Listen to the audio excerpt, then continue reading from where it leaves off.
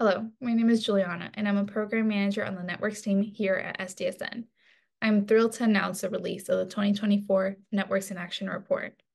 There are many great impactful initiatives in this year's report, one notable initiative being SDSN Canada's launch of the Youth Leadership Certificate for the SDGs in 2023, an online program that supports university and college students across the country to develop expertise and skills to take action on the SDGs.